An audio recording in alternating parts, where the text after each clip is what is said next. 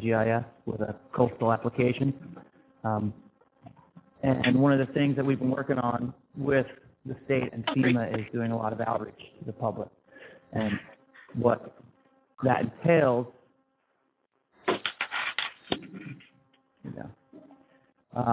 is really informing everyone on the new products that FEMA is putting out, which entails risk map. A lot of the coastal analysis have really updated a lot of the analysis that have been going on because, as you know, a lot of the maps have been out for about 30 years now.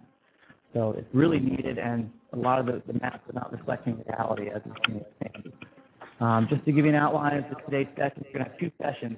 First session A, we're going to talk about Hurricane Sandy. Actually, Bill McDonnell from FEMA Region 2 is here. He's going to be giving a little presentation on that in the beginning of session A.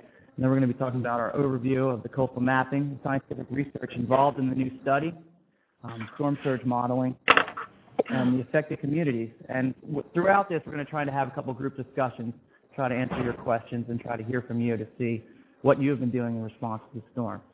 And then we're going to have a quick break, and then in session B, we're going to talk about what is RiskMap and the RiskMap product. If you're familiar with the map modernization project, RiskMap is an upgrade to that, including new products like flood depth grids and limited moderate wave action in coastal areas. We're also going to be talking about the public's role in flood maps, the revision process, and the revision timeline, so you'll actually get to see when these new maps are going to be coming out and effective. And we're going to open a group discussion to everyone online as well as in the room today. So, the purpose of this webinar, provide information to you. Stakeholders, business owners, and also the public. People who live in this area, especially following Hurricane Sandy, have been extremely affected by the storm event, and these maps are changing a lot in these areas, so it's really important to inform the public of the risk that's involved with these storm events. So we're going to be talking about post-Hurricane Sandy, the new advisory-based flood elevation, the new flood insurance study, which has a lot of science behind what's going on in the state and why a lot of the zones have changed since the last map, and the new flood insurance rate map. So the objectives, FEMA post-Hurricane Sandy efforts. We're going to be talking about the advisory-based flood elevation, the flood risk study, the risk map program. Risk map is very important to this whole process, and all the products that are going to be provided to all the communities to convey risk to all of your community members. And coastal mapping is a huge part of that. So we're going to be talking about introduce the research and modeling. We're going to introduce all the data sets and products, especially associated with risk map, and the public's role in the risk map process, or the revision process. And we're trying to promote community engagement. Previously, community engagement, it wasn't such a approach where everyone's trying to hand out do these webinars and try to actually go to the public and talk to people. We're here to help FEMA and the state to convey this information. With that said, I'm going to hand this over to Bill McDonnell. He's going to be talking about Hurricane Sandy and the flood hazard information needed. Good morning, everybody. First, let me introduce myself, give you a little background on me. I'm a retired New Jersey State Trooper for 25 years, and during that time, I spent 10 years or so in the Office of Emergency Management. During that time, I was a state coordinating officer, so I managed disasters for probably the last 5 years of my career. Nothing of this magnitude, all right? But just so that you're aware and keep this in perspective, this is the second largest catastrophic event in the nation has ever happened, second to Katrina. So we realize the impact it's having on your communities, U.S. public officials, and on your residents. So we're trying to do as much outreach as we can with FEMA. Now that I'm with FEMA, I'm their outreach specialist. I do all of the risk map outreach that Dan referenced. Plus, when it comes to a disaster, right now I'm the Deputy Branch Director for Mitigation and assisting in the recovery. You can just follow along on there. If you don't mind, I like to walk around this one, the down one. The state and local officials, I mean, you face tough decisions, all right? And we're here to help you with that. We realize that we are putting you in a position that is very difficult. You have to make decisions in what we call risk communication, telling your residents, all right, what their risk is, and understanding that they are going to push back, because you may get pushed back in several different ways. One, well, we didn't flood in this event, so why are you now telling me you're putting us in a B zone from an A zone? And in fact, worst case scenario, with our new regulatory product, we may be putting people that were never in a special flood hazard area into a B zone. And the reason why that happens is not just arbitrarily or contrary to what people think, that we're just trying to get people into the special flood hazard area, pay more flood insurance, and fix the National Flood Insurance Program because it's running in a deficit. That's not why. The reason is that we have better science, better data, better technology to identify those risks. Maybe those risks, the people were always at risk, it's just that it wasn't truly reflected on the map. Some of the maps that you're dealing with in your community might be from the 1980s. So you're dealing with not necessarily the science from the 1980s, you might have been dealing with the science from 10 years prior to that, because the regulatory process takes about 5-7 years for us to update a map. So the science, obviously, maybe from the 70s and 80s, isn't what it is today. That's why we're able to identify a better and more accurate risk. Property owners with damages to destroyed property face major decisions as well.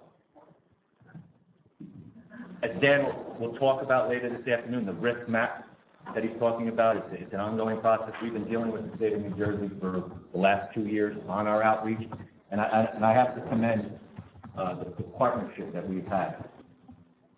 FEMA in the past, when they have to put out these regulatory products, all right, they've done it behind closed doors, they've done it in a silo, they've developed it.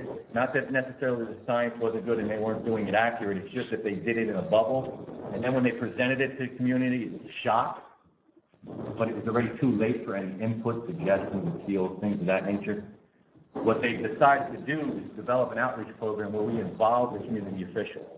Not just the community officials, but all of our partners, our technical partners, COUSTEAU, Monmouth University, Rutgers University, Stockton, all of our technical partners along the way.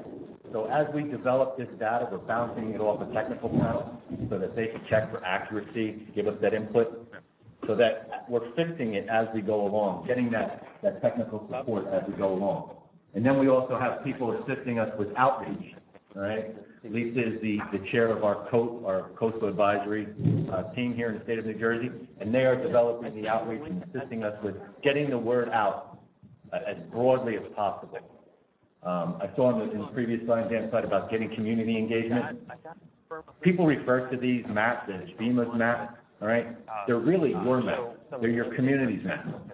They're your residents' maps. It's theirs. You need to take ownership in these because they are your risk.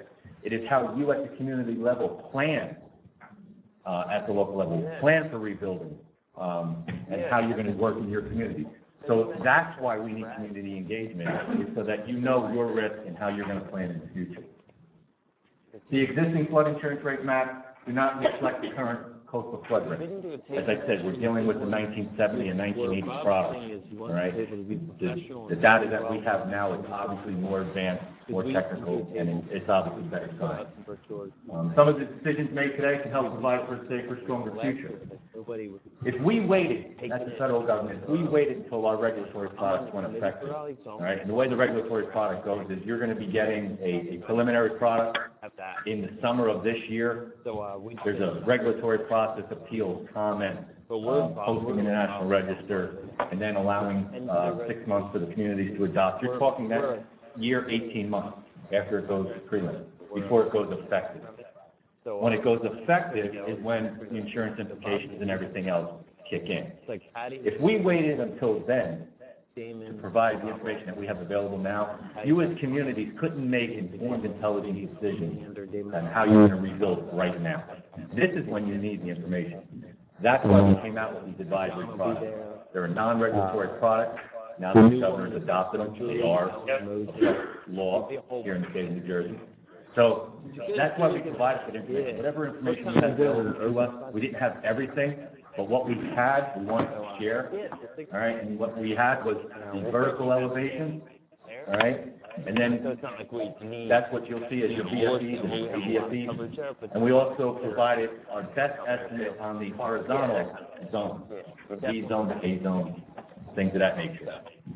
We didn't have time to run our WAFIS model because that's an ongoing process. It's running parallel to what we're doing right now, which will show you how far in the B zones go based on wave action. So we took a very conservative measure on the zone. So when those products come out, right, this is probably worst case scenario on the advisory, so you're planning for worst case scenario, so that when we do our WAFIS modeling and shows the bulkheading, the buildings, the structures that can stop a wave action, that V zone may shrink, all right? But if you build to the V zone standards that you're in now, you'll obviously be safer, stronger, and more resilient. So we just wanted to make sure that we provided worst case scenario. All right, what are advisory-based flood elevation? All right, it is a modeling that's consistent with what we do for our regulatory products, right? And it's all based on the 1% annual chance that you can flood at that elevation or above. Did you try to call in or live? Yes. Yeah, announcement. People joining us via telephone, could you please mute your phones? It's very hard to hear. There's a lot of echo. Sorry. No, that's okay. And it's at the 1% annual chance. And we're trying to get away from that, the old terminology, the 100-year flood, all right? Because it's confusing to the residents, to the community. You know, they take it literally, all right? If they haven't flooded in 30 years, they think they're good for another 70, all right? So what we're trying to do is get away from that terminology. The 1% annual chance, the 100-year, the special flood hazard area, it's all the same terminology, means all the same thing to me, maybe to most of you, all right? But when you're speaking to residents, they literally take it as a 100-year flood. So if they didn't flood in 30 years, they think they're good for another 70.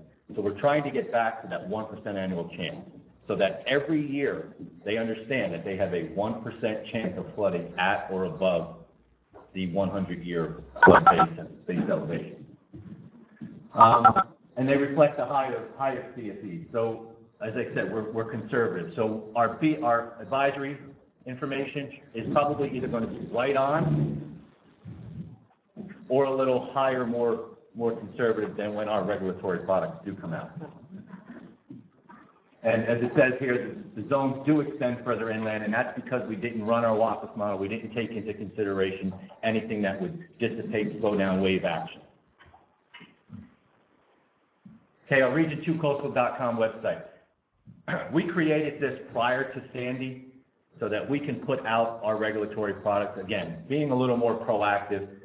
It's very hard for residents and community officials to actually read the regulatory product.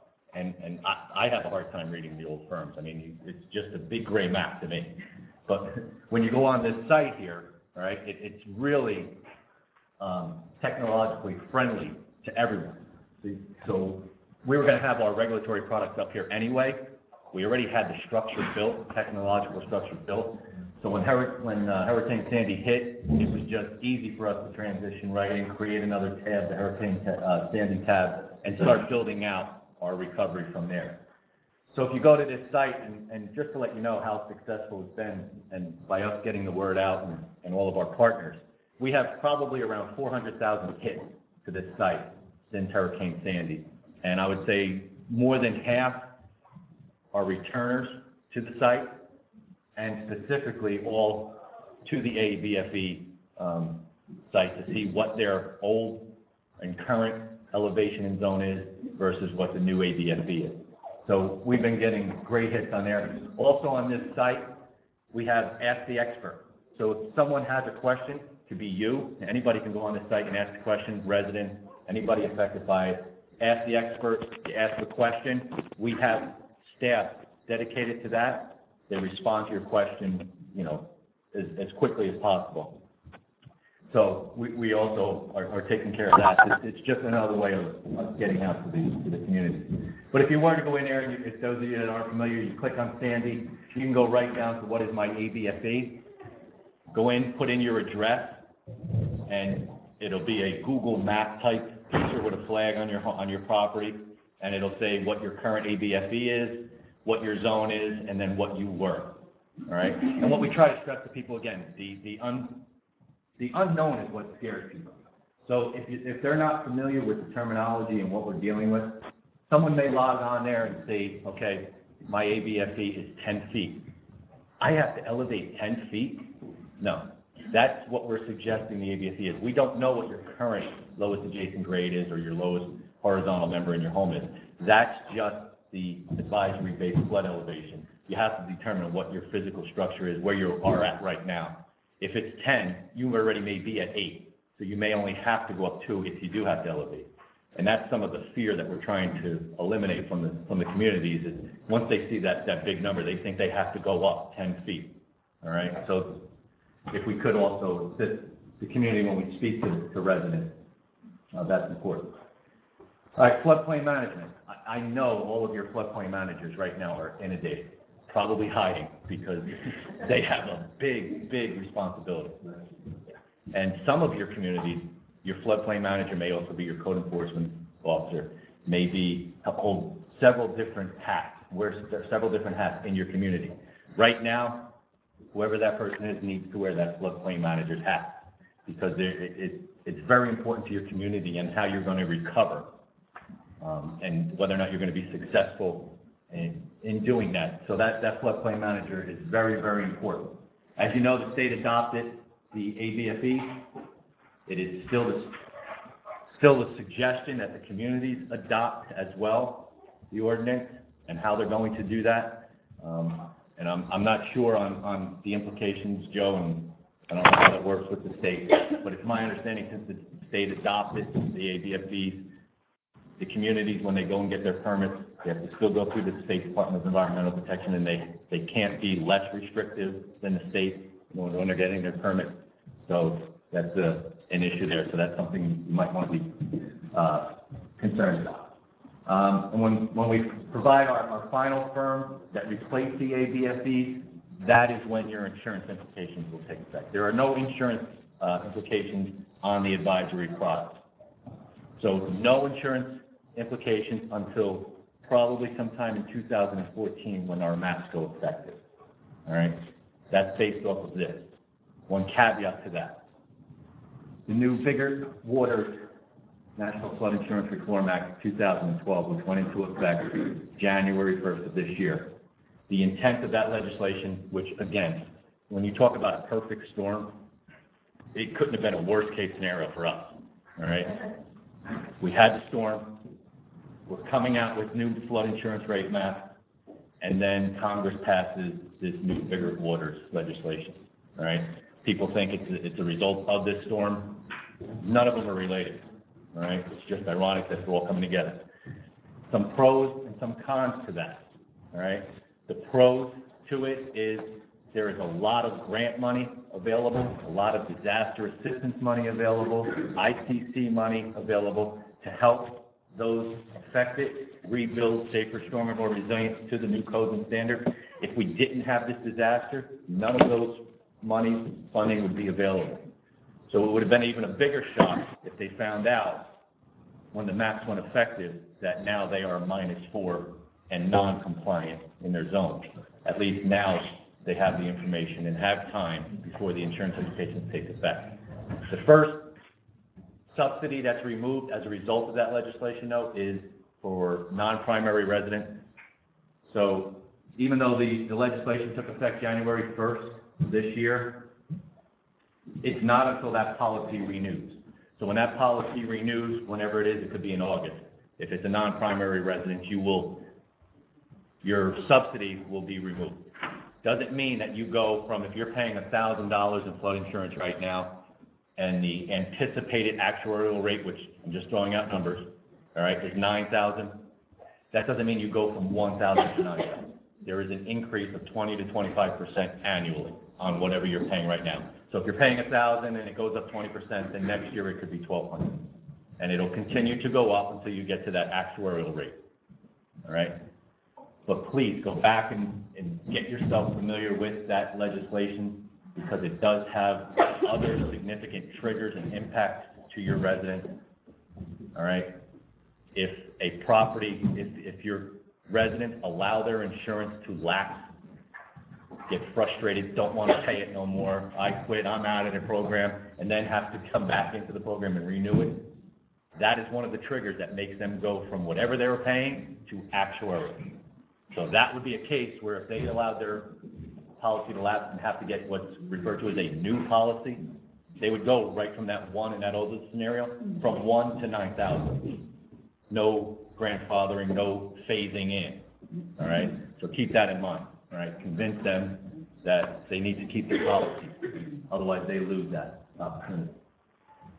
And again, here are some of the implications to it. The one important thing here, all right, your floodplain managers, in addition to helping your community plan to rebuild, they also have, they are the only one in your community that can declare a structure substantially damaged. Substantially damaged is a structure that is damaged 50% or more as a result of this disaster. And it's just the structure. So an example is on your tax ID card, it'll say what the structure is worth and what the property is worth.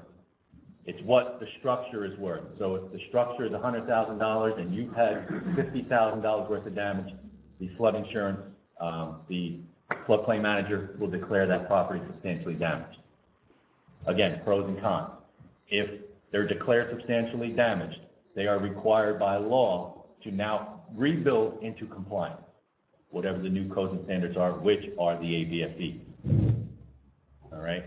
But they're also eligible for ICC money here, that's $30,000, the increased cost of compliance. All right, up to $30,000 to bring that property back into compliance, elevation. He's not going to fund the whole thing, but between that and their flood insurance and other funding opportunities that may be available, trying to make them as whole as possible. That's only available though if they have flood insurance. Yes. Yes, because people look at the ICC money as free money, as a grant, right?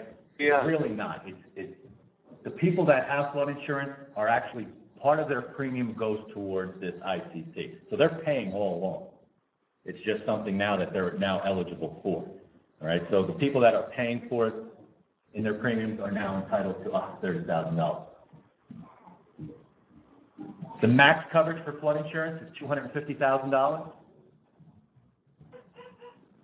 Nothing can exceed that. So between the flood insurance award and the ICC, the max is $250,000. So if they maxed out on their award for flood insurance, $250,000, then they're not eligible for the ICC because the max they can give is $250,000. So if they were $200,000, then they're eligible for the extra $30,000, $230,000, they're fine, as long as they don't exceed the $250,000. So that's Yes. per occurrence. Per occurrence, correct, yes. Question. All right, we got a question. If building in an X and now in an A or V, is it eligible for ICC? If insured is at X. If they have a flood insurance, go ahead, Jeff.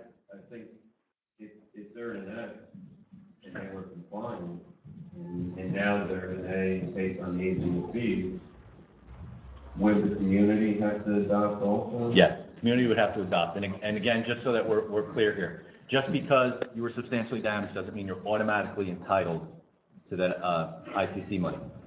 And it was good, again, another pro to adopting the ABFEs. If you were to rebuild at the current map, all right, and you were okay, you were compliant, you would not get the ICC money because there would be no reason to have an increased cost in order to comply. But now if you have to comply with the ABFE elevation, all right, now there is an increased cost for you to come into compliance. So there's good point, Joe. Okay, community implications, that we have grants available, and our hazard mitigation assistance grants program are community-based. So the community has to apply on behalf of its residents. And they can apply for several different things. They can apply for elevation, they can apply for acquisitions, retrofitting, waterproofing, things of that nature. They can actually apply for things in the community, all right, other type of mitigation measures that are eligible projects. And how they do that is they write a letter of intent. Right now, they're in the process of doing that to the state, through the county, identifying properties, it may be what their intent is, and then they will find out from the state, if the grant has been awarded to them, right, and who's been selected. Then they need to go back and refine that, because then they'll get a determination on probably how much money they'll get. So they may have good intentions of saying, we're gonna elevate 1,000 homes, but the money, the award, doesn't allow to fund that whole thing, so then they have to, again, make a tough decision on prioritizing which ones they're going to elevate. So again, there's a lot of tough decisions to be made at the local level. And all of our federal money is contingent on compliance with the ABFE.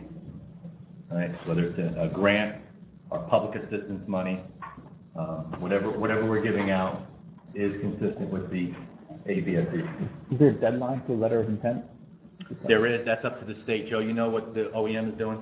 Yep. The letter of intent is, when it's due. I never was beginning of February. It's due to the county. It's due to the county. The 4th of February. Yeah, in Ocean County, February 8th, but we wrote a letter Friday requesting it be made March 31st, and we expect that. Okay, all right, and if there's any questions about that, that is dictated by the Office of Emergency Management at the state, the OEM, so if you have any questions or need extensions, make sure you go through them. So for the 4-4 applications, it hasn't, if your community doesn't adopt them, even though the state has, you're not eligible? That's a good question. That's something I'm going to talk to you. That's something we have to figure out. The hazard mitigation grant, as far as I know, as long as the project is compliant with the ABFE, the grant is eligible. We have other ICC money.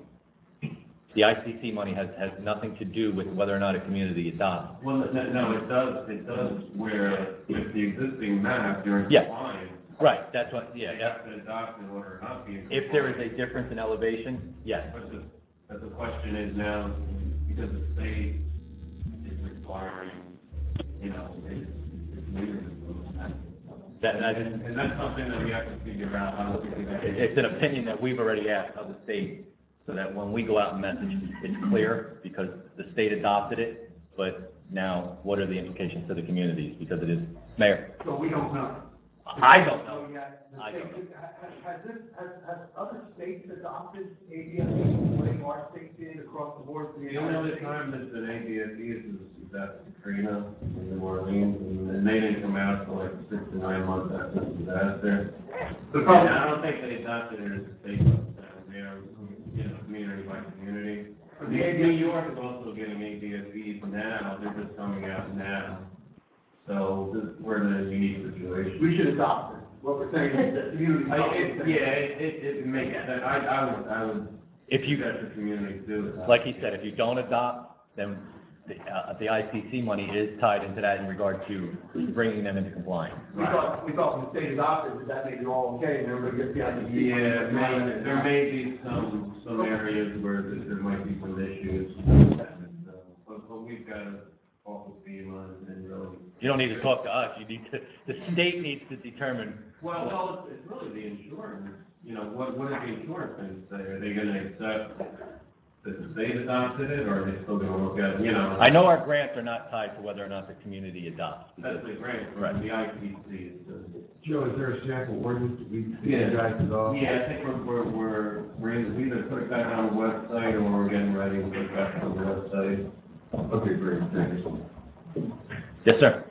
Regarding individual property owners, and the change from the old FEMA maps to the new ABFE, and the change in data, does that mean that basically every structure is going to require a new flooding elevation certificate resurveyed?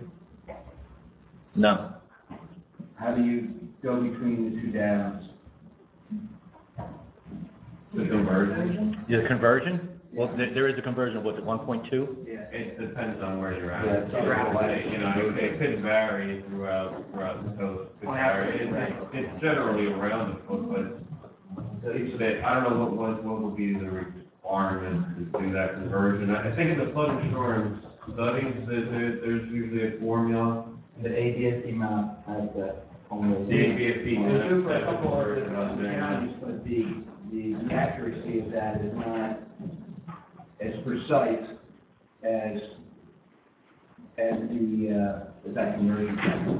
I'm just wondering, how, when we're talking about 10 square foot, it's going to be critical. Okay, and we'll follow up if I'm taking notes here, any of the questions. These are questions that we're off logging, so we can always. I mean, at the Barone website, it does the conversion. I'm sure FEMA will discuss it if you go to the website and use the conversion there.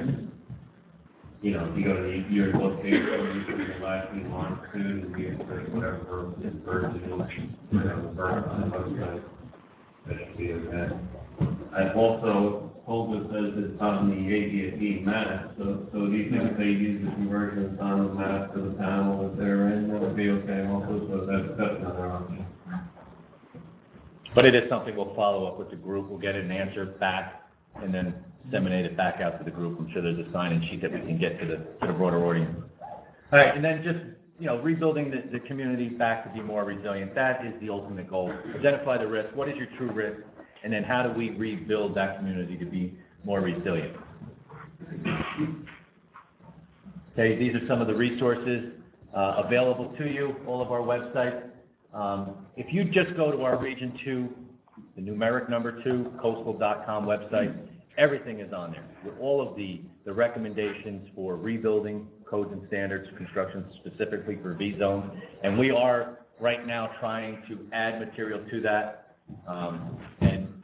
and the more information and feedback we get from your communities, and not just because he's in the room, but the mayor and Brick, they put on a fair for their people, they refer to it as a fair, and we were there all day providing information.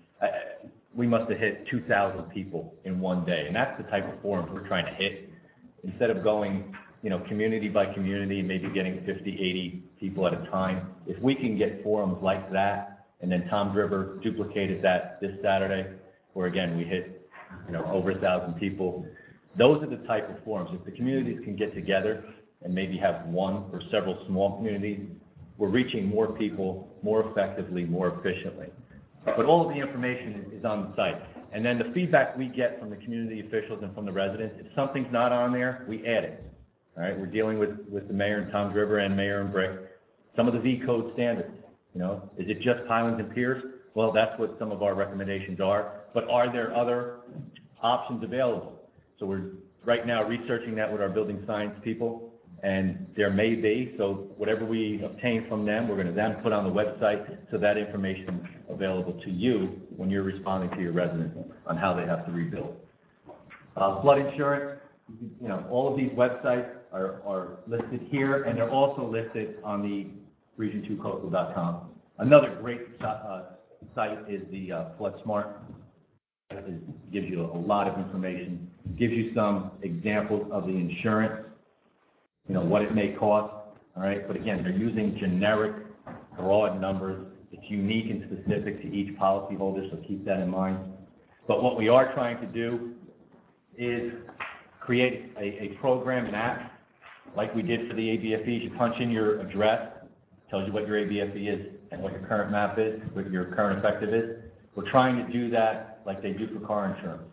Punch in a couple different criteria, and it'll give you an estimate of what your insurance might be. We're still dealing with headquarters, still dealing with there, because there's a lot of pushback on that, because they don't want us to create something then possibly could mislead someone. They punch in, well, you said mine was only going to be 5,000, and now I got it, and it's 9,000, but it's based on what you put in. But it is a very helpful tool that if you can punch in that information and let people know what's available to them. In addition to us, there's also the Small Business Administration, SBA. Again, a lot of residents they hear the title of the organization, small business, they think it's only for businesses. They do provide loans for residents on their individual structures, and the more and more I hear them speak, it does sound like an excellent opportunity. If nothing else is available to you, all right, Small Business Administration does provide not only funding, but mitigation-specific funding for their structures. The deadline, I think, was just extended to March 1st, I think. Question was brought up from the fifth bullet down, Hurricane Sandy advisory base flood elevations in New Jersey, New York. Right. And the comment was that the ABFEs weren't a result of Hurricane Sandy, and mentioned that might be misleading. Okay, the advisory products that we produce for New Jersey and New York, all right, it's because we have an ongoing coastal study which impacts New Jersey, the coast of New Jersey, and the coast of New York.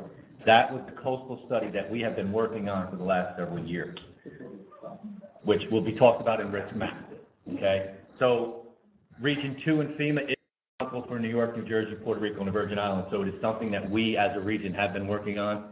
And now that there is a declared disaster in the state of New York and a declared disaster in the state of New Jersey, well, again, we're working parallel. So there are going to be advisories in the state of New York, more specifically New York City and Westchester.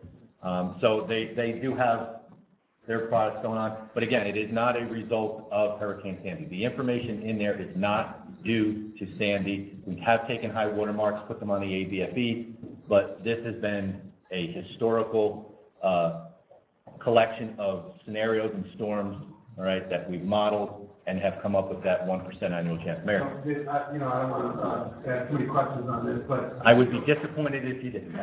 on the website it says that the ABFEs and the polygons and the high water mark Sandy were not used to draw these maps, because Sandy was, as the website says, a greater than 100-year storm, 200-year storm, 300-year storm.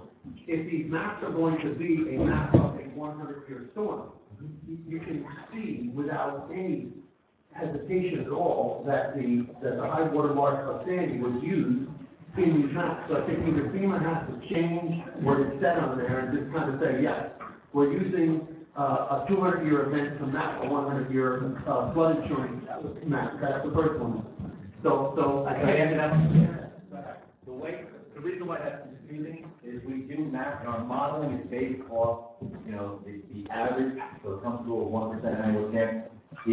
Even though a Hurricane Sandy may have been a 200-year event in your area, may have been less than someone else's, may have been more, right? But even if it was a 200-year event in your area, you have to now add that into the hundreds of scenarios that we've already modeled, so it's not going to skew it very much either way. So the average that we've modeled is that 1% annual chance. So would you say then, if that's the case in the modeling, would that map then, that is the high water mark of Sandy, would be different in not be, I'm only concerned with really Ocean County now, but in other areas, that you're saying that the high water mark of Sandy would not be those other areas, and would it be because it's modeled as a high water mark? The second question on that is, and that's something that when people appeal, I'm not sure they're going to use that as justification for you to change their zone from an X that now they're into a B. Rob, while we're talking about the map, you mentioned before that the WACA data wasn't used. I know it's wave action, something like that. What does that stand for? Overland, it's an overland wave model. Wave action at Wave height analysis. Wave height analysis. Overland. Okay. So if that was not used in the map, there's bigger concerns that we have from our residents too. It's going to be done for a final thing. Right. It's being done, that's why it's not in right I now. understand, but the problem is that people are in cities now that are so far up in the lagoon. Correct. That it's easy for everyone to say, well, we can rebuild, and everybody, it is probably twice as expensive to rebuild in a B than it is in an A. And sure. Because these maps are out, and they're out. Listen, I'm glad we have ABFEs. Not glad we don't have Bs and As. I'm glad we have ABFEs. Because I don't think anybody's having a problem with the elevation. They're concerned with how to rebuild. Stricter standards. Because right now, people have to wait until September to even think about rebuilding, because many people, if they're still left in a B, you're going to have to knock down their house, because you're not going to be able to move it. So is there any help you can give us? And I know talking to Zoe said, about a month before September, when these BFPs come out, that there'll be a working map that comes out, because, that is the biggest question that we have, and everybody's on hold right now for rebuilding. If you're in a B, you got to be crazy to rebuild it. Do what I do.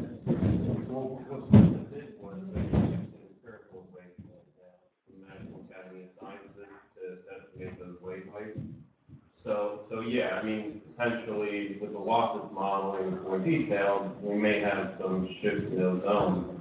So yeah, that's the best available information right now, and like I said, it's difficult because people want to make a decision. This is all we've got right now. So, yeah, once the preliminary maps come out, we're gonna have a better idea of where everything is, and we take on the office model. And yeah, so, I mean, that's it. I mean, you tell people, if you can't wait, this is what's available. If you can wait, we may be in a different zone. Here's the dilemma, You know, that's always. here's the dilemma they were in.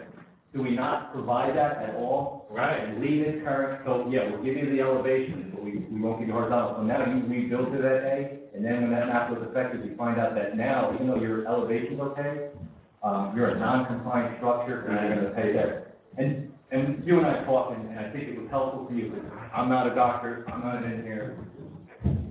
I did put For the sake of time, I think we're going to have to. All right, let me just give one thing that I think could be helpful if you're explaining. The water model that Mayor talked about, right? There was nothing taken into consideration for slowing down that wave. So the V zone was created, there's still water, level elevation, 110, they piled a 3-foot wave on top of that. How far is that 3-foot wave going to go? So it goes all the way out to here. The Wallace model will have obstructions blocking it, bulkheads, building structures. So instead of going all the way, it may now go to here. Okay, so it may shrink a little bit. Some points it may be right on. Some may be a little in. Our 99.9999%, nothing is going to increase. It's going to decrease.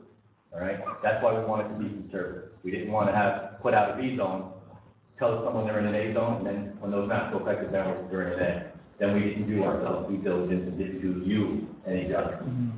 So if that's the way to explain it. Sorry. No, that's totally fine. We're going to have a group discussion after this session too, between sessions. So let's revisit these questions. They're really good questions. But there's I just wanted to go over the actual flood study that Bill was referring to, because as you said, the advisory, switch back to audio. What Bill was saying, the advisory-based floods are based on the coastal flood study that's ongoing right now, and there's going to be maps coming out. I think for Ocean County in August 2013. So this year they're going to be coming out. So it's important for you to know what's going to be coming with these maps. Just so you know, the partnership, there's a lot of partnerships involved here. We are academic partners with NJDP, cooperating technical partners who work directly with FEMA. And in cooperation with that, all the flood study and everything, all this information gets compiled, and the analysis is done by a lot of different organizations, primarily some larger contractors doing the wave modeling like Dewberry. But we're working with FEMA and the NJDP to do the outreach, but a lot of this work is being done by the Army Corps of Engineers, the Urban Coast Institute, Stevens, NOAA, JACQUES, USGS, all types of different organizations are working together to convey all this information to you. So it's a very different approach, as Bill said, than previously. So why are we making these changes? Well, as you can see, Sandy wreaked a lot of havoc in New Jersey and caused a lot of devastation to your town. And the problem with that is they're not reflecting reality. The reality is these maps are 25 to 30 years old. And with current projections of sea level rise and how dynamic the shoreline is and subsidence and all these different things, having updated maps is absolutely necessary. And having them in digital formats, as I'll show you a little bit later, will just help you convey this risk in a map, a meaningful map that you can display to the public. A lot of this upgrade to FEMA maps started in 2003, and then Congress passed a law for $1 billion to do what's called map modernization, taking all the older paper maps that were effective and creating digital map copies. So all these 92% of the nation's population. This is a huge, huge project.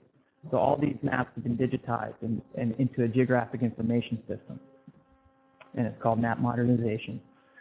Now, how are they updated and modernized?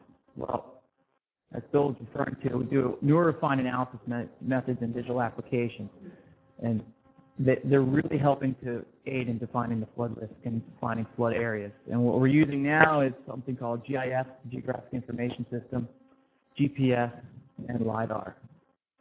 So GIS takes a whole bunch of different geospatial layers in a map, in a digital map, and you can combine them all to display flood risk.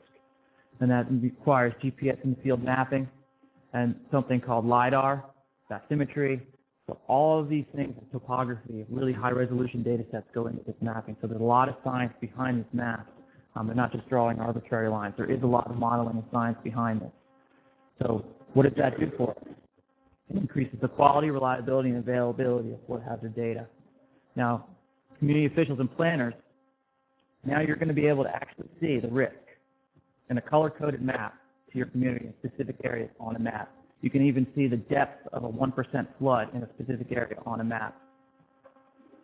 Now, builders and developers, it's going to be even better because you're going to be able to adopt different building standards and how construction can affect different floods. If you're in a V zone, how are you going to build?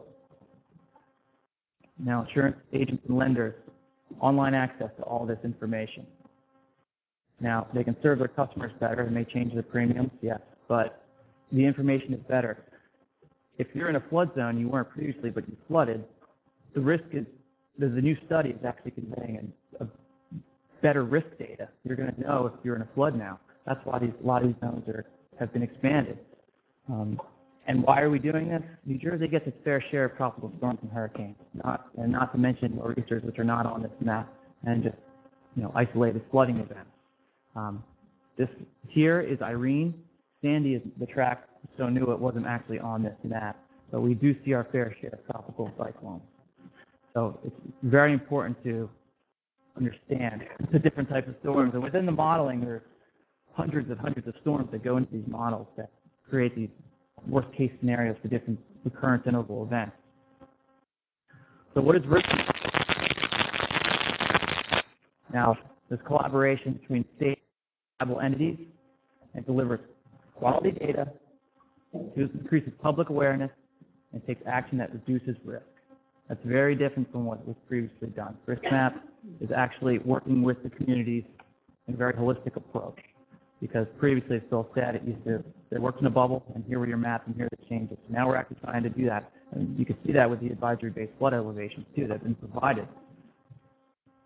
So one of the things it does do, it includes the NFIP mapping, dam safety, mitigation planning, and a hazard software called HAZIS, which actually can model flooding events. So science-based support decisions. And what RiskMap does is take a watershed approach. So it actually looks at an entire watershed to look at all the floodplains within that watershed. So here's the cycle of how RiskMap works. To identify the risk, you need to assess that risk. So that means you need to map risk data, which includes depth grids, wave modeling, surge analysis. You assess future risks. The goal measure the quantifiable risk reduction. So you communicate that risk, which is what we're doing here. And once the maps become effective, we'll be doing that as well. And once all these RiskMap products, which I'll talk about come out, we'll be doing that as well. And then you mitigate that risk. And what does mitigate risk? It reduces life and property, loss of life and property. So we're trying to deliver the high-quality risk data. The data is what's really going to help you convey the information to the public, because it's going to increase awareness. Because coming from Long Beach Island and Holgate in particular, a lot of the real estate turnover in the past 30 years has been tremendous. So a lot of people never really knew how bad it could be. And also, a lot of these places are second home. So if they're not there in the wintertime, they don't know how bad a nor'easter can be. 1992 comes in December. So it's very important to, everyone's very sensitive to Sandy now because they know it happened recently. But prior to that, a lot of people weren't really sure why people had to construct high dunes. I think they understand the risk now with not having a beach dune system or having flood mitigation activities to reduce risk. So benefits from RiskMap: increase community awareness. Now allows FEMA to work with communities and increase risk mitigation actions. Now, just a quick question: what is your community risk awareness? After Hurricane Sandy, have you been using any RiskMap products? Has anyone been? Do you guys know what your community risk was before Sandy? Did you know certain areas that flooded? Did you know that anyone? Neighbor matters for the issue. I studied by reading out front of the people. I know that. Now, how did you convey that to the community? prior to that? Were there any products available? Did you provide that to the community? I have GIS and I have, Okay. basically I have the existing overlay. Okay. The sub-map, but I also have all the 161, because the lost properties all blocked in red line blocks, so you just Okay. see where the areas are. Okay, what risk map is going to allow you to do is create what's called a risk map report and map. Actually, you can actually provide the public.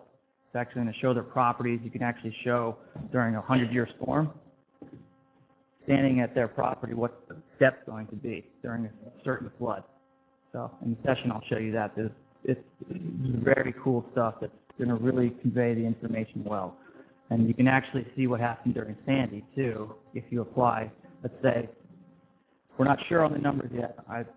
They're not saying whether it was a 1%, 2% storm, but you could get a good idea of how bad Sandy was in that sense, looking at flooding in certain areas. The New York, New Jersey Coastal Flood Study. And I just want to go over quickly the extent and what's involved and all the different pieces, parts that go into it. There's a lot of science, so bear with me. Now, we wanted to produce updated firms for the 14 coastal counties. New York City, and then Staten Island, Westchester, and then actually starting in Bergen County and going all the way down to Cape May, and up to Delaware, in Burlington County. So it includes surge and flood hazard components. Now, you have to restudy all of these coastal areas. It's a lot of work, a lot of maps, a lot of analysis and modeling. So the first thing you had to do is acquire the data. One of the things that we've been using for this type of study is something called LIDAR, it's light detection and ranging. I'm not sure if you're familiar with it. It's extremely high resolution elevation data that's collected by aerial flight. Millions and millions of data points. So you can get a three-dimensional surface of an area. So you can really model flood hazards, and you can actually raise the water levels on a three-dimensional surface to see which areas will be inundated by a certain amount of flooding. And with that, we use offshore bathymetry. You can combine that with topography, so you can see what waves will do coming up against the coastline, see if a wave will erode a dune or go over land from certain types of modeling. So in that sense, you can analyze storm surge heights over land, conduct wave height analysis for flood insurance studies. So all the different pieces, parts that go into this. You assemble a bathymetry and topography grid. That's the basement. That's what you need. So create an AdCirc SWAN grid. The grid offshore that can, it's very technical, I'm sorry, but it helps you model storm surge and waves. Then you describe recorded storms. All the storms that have affected certain areas, you can actually quantify all the different parameters that go into the wind, wave height, still water elevation. And then so you model all these storms using the data that you collected. So you can actually basically create these storms in a computer to see what will happen to the different areas today. You model breaches, student breaches, anything like that? How does that fit into the legal or the department? The way the modeling works for this, because it's such a huge region, the overland wave modeling, one of the coastal products, which I'll talk about in section B, is what they do is they'll run an overland wave model, and if there's a dune or obstruction, if the waves are a certain height or the water level is a certain height, they'll either have the dune erode and the waves will cross overland because it's an inundated, or it'll be significantly eroded but it won't breach. So you'll show what increasing in the bay, who will breach. That's going to be shown as a coastal product on a map. Just as a side note, the Coastal Research Center is actually doing something similar. We've been actually modeling dune breaching for Northern Ocean County. I don't know if you've seen the map on the Asbury Park website, but that's some of the modeling that we've done for a 100-year event. We're able to, a 250-foot section of beach model for dune erosion to see if the dune will erode or not. So that's a supplemental product that's available on our website that we can provide you. So just to continue, we model the storm set, the historical storms, and then we determine still water elevations.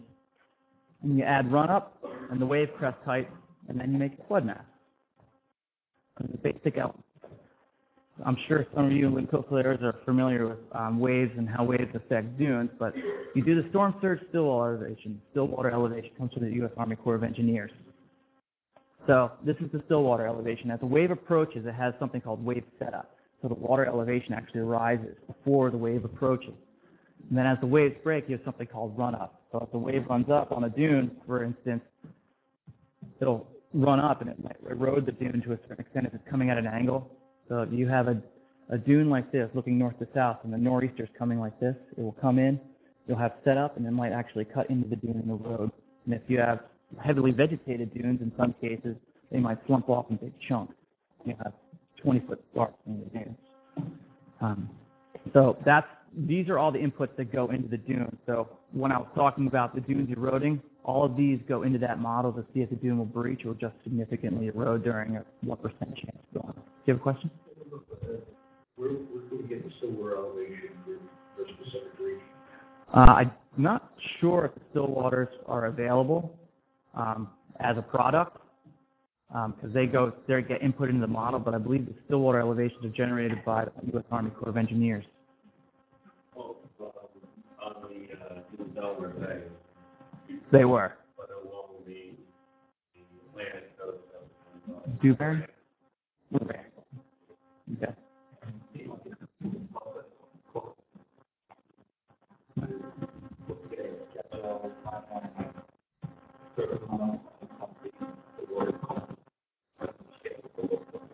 Okay. Okay.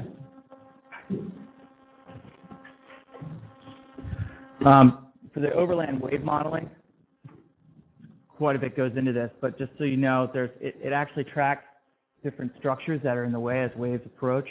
So you'll have a datum of water level, and then you'll have waves affecting going inland. And now the model includes, so it looks at waves impacting areas that are greater than 3 feet, and then wave heights that are less than 3 feet. So, and then in the X zone, that's your 500 year. So it can actually model, okay, if a wave height comes here, hits these obstructions, and it's less than 3 feet, and then between 3 feet and 1.5, and then over the less than that. This is just an example of what the overland wave model does. They have all these transects going across the barrier islands. And they can actually run these storms of waves hitting these beaches and dunes using the LiDAR data. So they can extract the elevations from here, so they can see how high the waves are on a certain length along the transect. You can see that's the actual profile there. And they do this thousands of times along the coastline. So there's a lot of information that comes out of it to determine these zones. So we have the creation of the stillwater surface, calculation of the wave setup, the erosion analysis, the WAFIS simulation, the run-up analysis, then you develop the DFIRMS flood insurance study. So, and this is what it comes out to. Once you do your overland wave modeling and you develop your zones, and then these are what the maps start to look like. You have your zone, your VE zone with an actual base flood attached to it, and then inside here you have your zone X. Now, the limit of moderate wave action. This is something that is a non-regulatory product that's going to be coming with the RISMAX product. So what the limit of moderate wave action is, it's a line on the barrier island where it actually denotes where there's wave heights less than 1.5 feet or greater. So it's not exactly attributing to a certain zone, but some of the structures that may be in a barrier island or coastal area that may be affected by waves, not just surge. So that's the basic gist of it. It's very technical, but that's the important thing to know. So if someone may not be in a V zone, but they may be in an area where there is wave activity.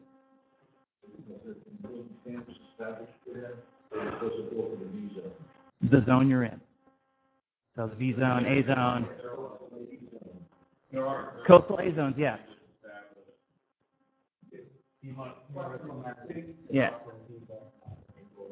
Yeah. Yeah. Mm-hmm. Yeah. State did not, you wouldn't want to require building in the coastal area to meet standards of the state of New Jersey, they did not do that. The FDA option, I did not see that. It's not required in the emergency room, no.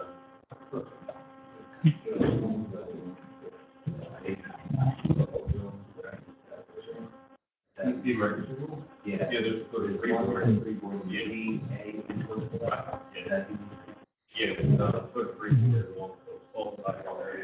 We have a question here. Are the modelers using the Hurricane Sandy high water marks to recalibrate their model and refine 1% chance storm simulation? As far as I know, we are not. The modeling for all the past storms has been done. So, because to revisit that and to recalibrate the model would have to require to go back and redo all the modeling. And for such a large area, it would be a lot.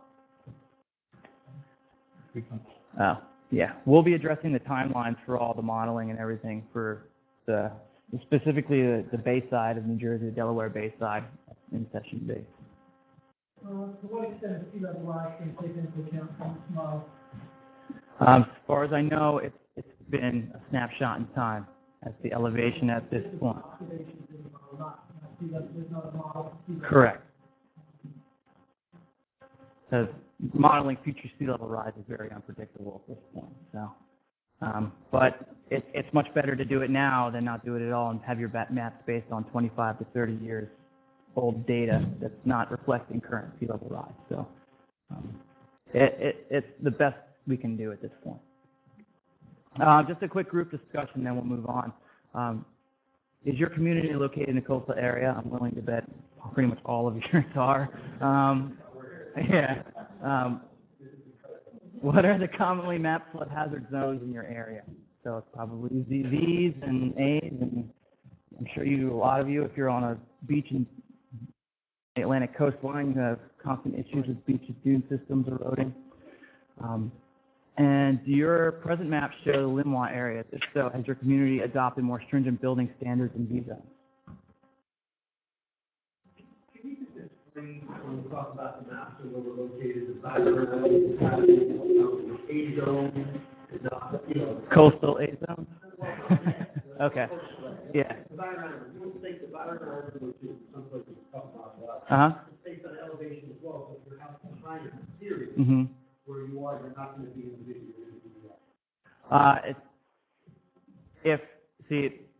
It still matters if there's waves impacting the structure. So. Yeah. Question. About a year and a half ago, preliminary maps, storm maps. We were asked to look at those and where we publish. Which town are you from?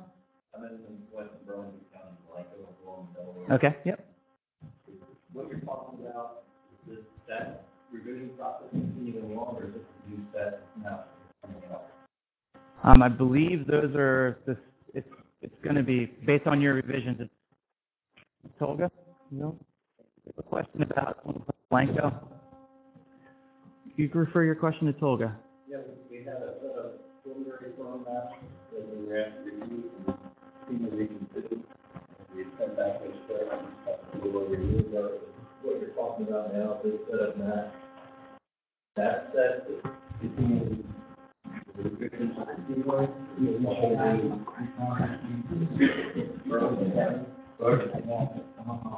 there's a lot of errors in it. Colorado, so New York office, and it's a lower rate on the county. Yeah, but we have to get the elevation that they ran into LiDAR years ago, right? The new LiDAR is coming. It was fixed, as far as I know.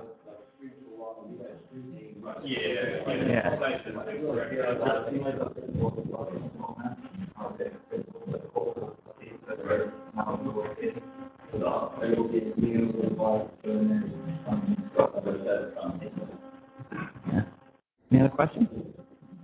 Yeah. In regards to the coastal A, all right, I understand that it's not rated, the insurance is not taken into consideration because it's not on the but coastal A has been discussed quite a bit. Is it heading toward a regulatory standing? And the reason I ask this is because with the V zone construction design that incorporated that, we're explaining to our residents this is a requirement. It's not that.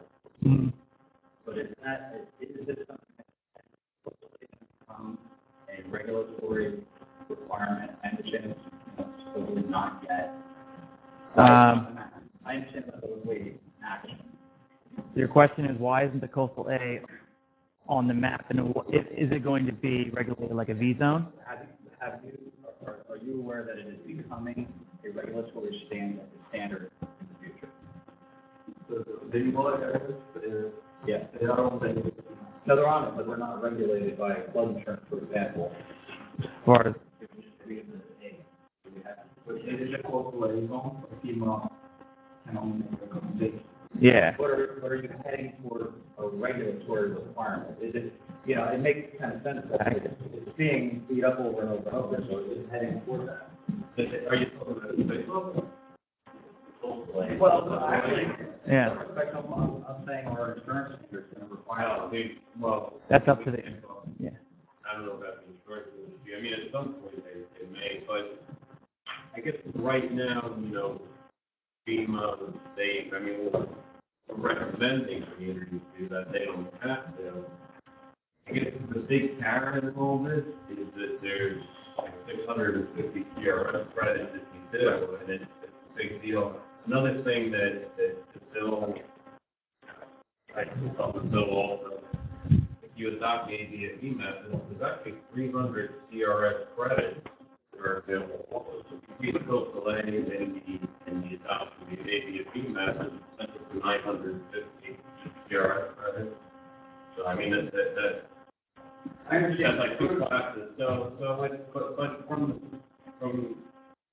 the emergency rule, there wasn't anything in there on coastal delay. So right now, it's not a requirement from the state. I think the state would like to leave it as a community option, you know. But right now, it's no requirement. It is considered Right. And I understand. if you build on the quote, Yeah. these on the path, you'll pay on the You know, whether that's going to change in the future. Yeah, it's hard to say. We don't have any indication that it will change, that it won't be, you know, looking at this, right now it's an 8 zone. So it's not on the radar that anybody knows. Right. If I Yeah. can speak to that, John Miller, NJAFM, there are a lot of interest nationally to get the 3-foot move to the 1.5 foot. So that may be coming, but there's nothing happening now on that. But there are groups pushing. So I understand the building code recommended the actual rezone standard. And when you're talking to the residents right now on how to propose a proper rebuilding, it's just that it's hard to explain, you know, here's a method you should consider doing, but you're not required to do it. But is there something that should all, if it were known, this is coming down the pipe, you know, and it's might be 3 years out. Yeah. At this point, yeah. No. Yeah. It's not imminent, but there's strong interest in getting that what you say. CRS, I understand. Okay, just to move on, just so we can wrap up, take a quick break. I know you guys have been sitting here for a few minutes. The affected communities here, as we said before, Brooklyn, the Bronx, Manhattan, Staten Island, Queens, the Hudson River Valley, and then all the coastal counties in New Jersey, stretching from Bergen all the way down to Cape May and up to Burlington. For Atlantic County, I just want to give you an idea of, just a quick run through of what's happening. So here's Atlantic County. So the affected communities here, incorporation of approximately 59 miles of detailed riverine redelineation, 176 miles of riverine, 176 miles of riverine redelineation, and 31 miles of shoreline that have been redone for coastal analysis. Now, the important thing is if the boundaries to the DFIRM maps and the flood insurance profiles have all been incorporated, and the DFIRMs and the flood insurance studies will be produced in the FEMA countywide format in the new datum, NAVD 88. Storm surge analysis was an analysis of tropical and extratropical storms using the AdCirc model and the joint probability statistical model. So the topography and the bathymetry are all complete for Atlantic County. The AdCirc mesh is completed. Statistical analysis of storms are nearing completion, so they're not totally done at this point. But the AdCirc modeling started in 2010. So the overland wave hazard analysis, was not completed for the ABFEs. So, but the field reconnaissance is complete. The obstruction polygon attribution is completed. And the overland wave modeling is underway. So once this is completed, then the components for the coastal analysis should be ready, and then the maps can be made.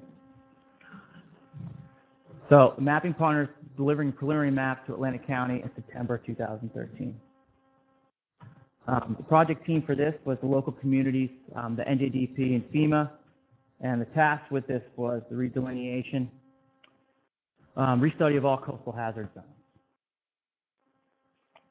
And then there's going to be a flood insurance study report production. So you're going to get a new flood insurance study report, and there's going to be new DFIRM panels. Now, they're not just calling them flood insurance rate maps anymore. They're digital flood insurance rate maps, because all the products that are displayed on the FIRM map are actually going to be digital products that you can view in the GIS if you wish. So the preliminary DFIRM production and distribution will be coming out. Here's the timeline for right now for the projected preliminary map. So 2013, so we are in Ocean County, August 2013, and Atlantic, September, and then Cape May preliminary maps will be October. I believe there was a question previously about the Delaware Bay Shore. So Cape May County, that's when that would be coming in.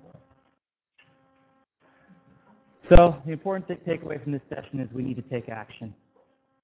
We need to establish community mitigation plans, purchasing flood insurance, regardless of whether you are mapping special flood hazard areas, because as we all know, sea level is rising. So if you improve your structure, even if you're not in a Z zone, your premiums on flood insurance are going to be lower. So it's very important to convey that risk. And you need to plan before disaster occurs. You need to be proactive as opposed to reactive. So Bill mentioned this website before, region2coastal.com. It's a really great resource for the local communities. You should really check it out. It's where the actual digital maps for the advisory-based flood elevations are, so you can look at that. And the New Jersey mapping status, the RAMP team is the team that's actually doing the work for the analysis. And if you visit this site, www.rampp-team.com/NJ, the status of this flood study is on that website. So for all of New Jersey, so you'll be able to check that out, keep up to date if anything changes with the preliminary maps. And then contact information for the FEMA Region 2 and the NJDP. If you have any questions about the NJDP, Joe Ruggieri is here. So he's the man to talk to from the state. And from RAM, Gene Huang. And with that, I think we're going to have a little group discussion if you want, and then we can take a quick break. So what are the potential effects proposed from changes in digital flood insurance rate map? Example, this is a good one. Property that was in a low-risk zone now is located in a high-risk zone. So how are you going to convey that to a homeowner if they have to raise their home? And they weren't in a zone, they said, I've never flooded. Anyone have any experience with this? Sure. Yeah, yeah. Maybe now, maybe later. It's unfortunate. It is. It's the cost to do so. Well, a lot of yeah. Right. You can get out on the street, I can tell you where you're on open water, you should be on the beach. Mm-hmm. Walk your house, there's a fence there. Yes. You can take the 3-foot highway. Especially on Barone Bay. Everybody Absolutely. Else, if you're on the lagoon, you get flooded, that's it. Mm-hmm. If you're high enough, you won't get flooded. But move out. Everybody's going up. Yep. Might take 10 years. One of my communities that go with the Morgan, the majority of the homes, very few of them, are substantially damaged, okay? Yes. The actual location, geographic spacing between the houses does not permit raising the houses to a level, especially along the waterfront. You physically have to either demolish the house, pick it up, move it into the street, which is going to happen. Yes. So there's a lot of panic going on right now. Mm-hmm. When people hear $15,000, $20,000 a year flood insurance rates. Which is completely understandable, You know, but I mean, I asked someone from the flood insurance, or from the flood insurance program at a webinar, has there been a cost analysis or an affordability analysis on it? And, has anyone taken into account the economic devastation that will have to real estate values, people walking away from the live business? And the response I got was it's not a concern. well, it is a concern for me, but I can't answer that question. The cost for raising homes is substantial. It is. But if these people do purchase flood insurance and can get ICC grants, from what I understand, raising homes is estimated, depending on your foundation type, to be around $30,000 or more. 80 to 100.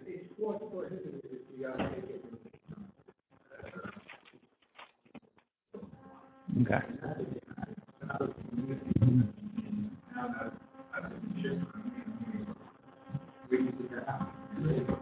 That's the issue. Besides the expense, Mm-hmm. it's a very, I hear raising of the house, it's very to have a leader statement that it's not real. I mean, I've seen people are trying to raise their houses, and I'd say 60, 80, 100,000 are the prices they're paying. Mm-hmm. But there is, and I am a topic for this Sure. frustration level. Yeah.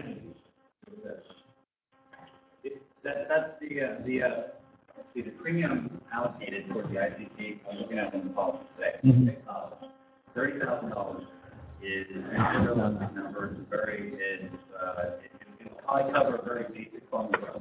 Mm-hmm. No, say that you haven't done a lot. All right. Mm-hmm. It doesn't make sense why that. Maybe something that provide to double that, but Right. and that makes a lot of sense. But the way we've been approaching it is basically simple math. If your premium becomes X, Yeah. in 5 years you're going to keep that premium, or you're going to supplement it. And it is a shame because a lot of folks are not going to be able to afford either. But Which I have a question about that. mm-hmm. The HMGP program, is it already past that, or? hasn't been. I'm not an expert on that. Okay, we have a couple questions from online.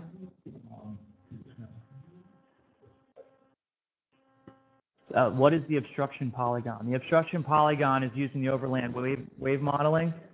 So it basically delineates the structures and the obstructions that they use for the waves.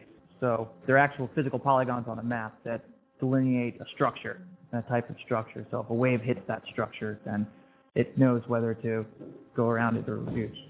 If you guys use island polygon facility when you hit the modeling of this, are people going to be able to go back? Because if their house, their polygon wasn't affected by the sandy high water mark, and you just went in and filled it when you did the map, because that's the easiest thing to do, are they going to be able to go back and then file for that letter of map adjustment to get that taken out? And if so, You need an elevation. a more easier thing to do, or is that something that FEMA's going to look at and say, yes, even based on a 250-year storm, you weren't flooded, so we're going to let you come out of that? Because it looks like an issue to fill, and round it. Yeah. All those will be available. Mm-hmm. Okay. If there's no more questions, why don't we take a quick break, and then we'll come back and reconvene in about 10 minutes.